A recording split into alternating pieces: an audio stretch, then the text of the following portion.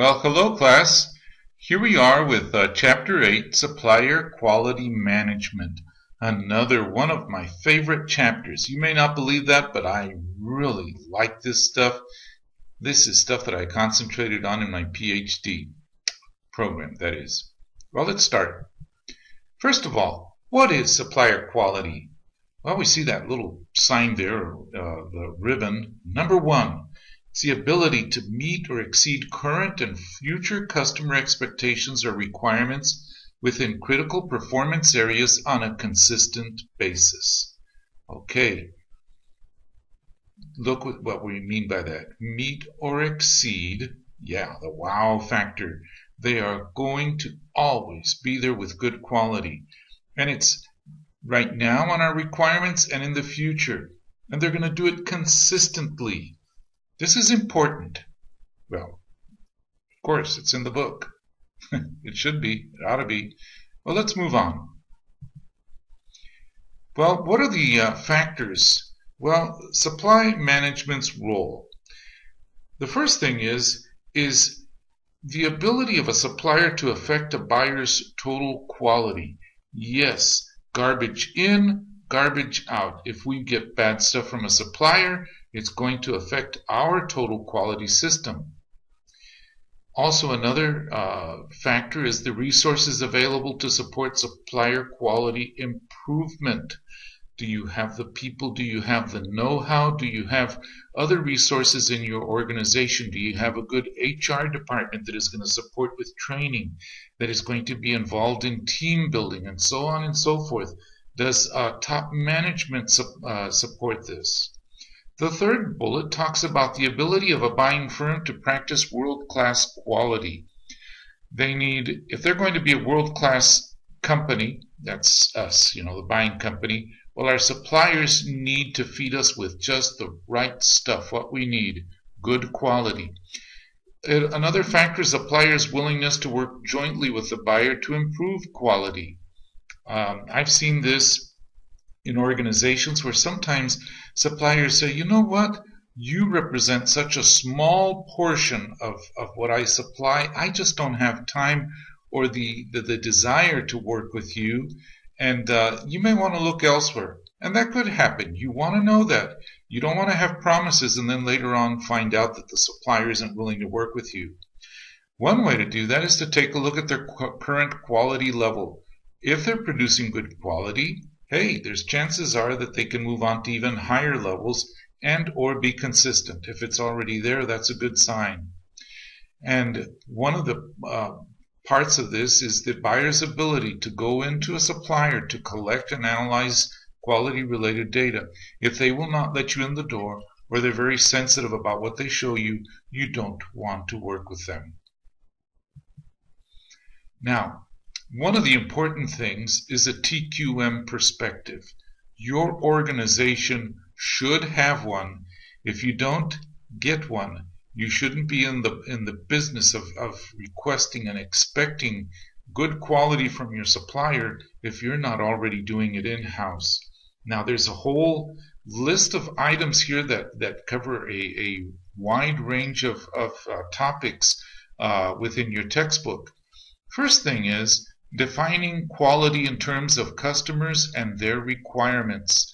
Your customer is the one who says, this is what I expect. And there are various definitions of what quality is. Ask them. Don't define it for them. Ask them to define quality. Deming's 14 points are a good place to start also. They're very good. It's a part of a philosophy. It's an organizational philosophy that you may want to adopt. Now, I'll say this, is that some of the 14 points that Deming puts out, they sometimes contradict points or philosophy viewpoints that other gurus have had. For example, let's say that Crosby says that quality is free. Deming might say, hey, no slogans. And so you're caught in a quandary. I have these two guys that are, fighting it out. Of course, Deming's already dead. But philosophically, afterwards, he's still fighting it out. Another thing is pursuing quality at the source, and that is with your supplier is ask for good quality. And they're going to be buying quality further down in their supply chain too. How far along the supply chain are you able to have, and I'm not saying control, but influence? One of the things too that you need to look at is objective measurement and analysis, is that you're working like scientists. Eliminate bias, eliminate poor or shoddy measurement and analysis and science. Get rid of that. Go with objective measurement and analysis. Another thing is to emphasize prevention of problems rather than detection of defects. Prevention means that your line workers, they have been trained in quality prevention.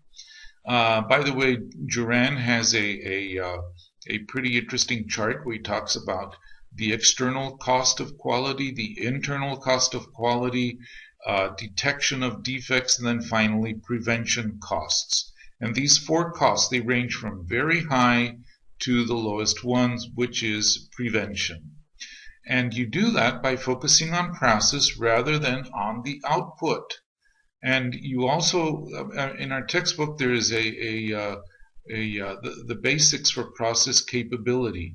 And there's a quantitative process on, and it's not rocket science. And in fact, a lot of this can be used with tables if you don't feel comfortable training your workers with statistics. But anyway, it's very doable.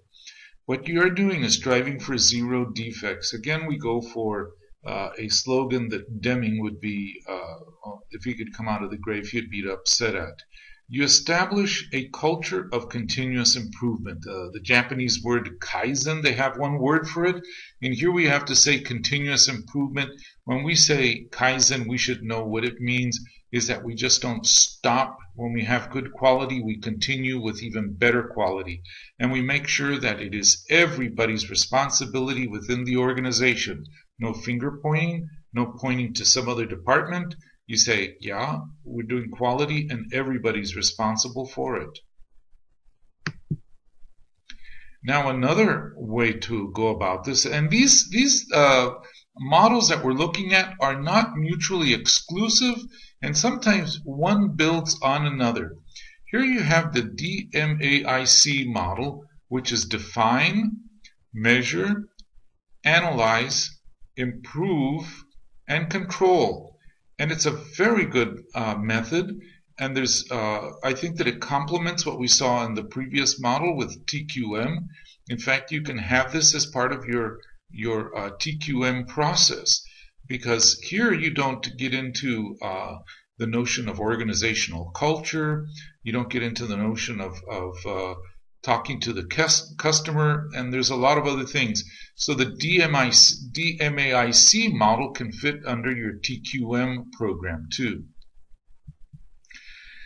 Here are two others, ISO 9000 and 14000, and the Malcolm Baldrige National Quality Award.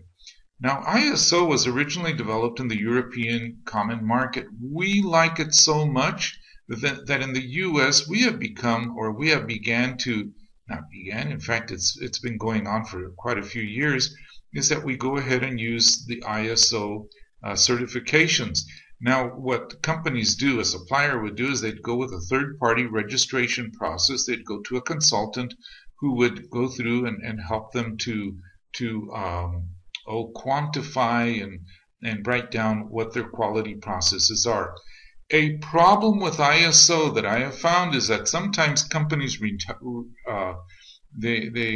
work entirely with a consultant, and they don't have their people inside of the organization go through the process. And so before you know it, it ends up being a nice certificate that you have on the wall, and people say, hey, you're ISO 9000 certified, but yet your employees in the back, they don't know anything, or they know very little about what's involved in putting the manuals together. They haven't internalized the quality program. Now here you have the 8 principles of ISO 9000. It's customer focused, yay, that's part of TQM. leadership, which is an important aspect, your involvement of people. There you get into your culture and empowerment, and it's a process approach. It's not about end of process measurements, which would be the old style of quality. We're working with TQM. That's about working with the process, and it's systematic. And we also have top management supporting this. If they don't support it, it isn't going to work. Continuous improvement, again, here it shows up, the Kaizen approach. Here we call it factual approach to decision making, the science where we're unbiased, where we actually go in and do objective measurements. And we have supplier partnerships. Those are the 8 principles of ISO 9000:2000. That means it was updated in the year 2000. These are new principles, not the old 1994 version. Now, buyers benefit from ISO 9000 because, firms sometimes don't have enough resources to develop and implement their own, supplier certification audits. Often, the supplier assumes responsibility for meeting the ISO 9000 standards and paying for its own registration fees. And the supplier demonstrates higher quality.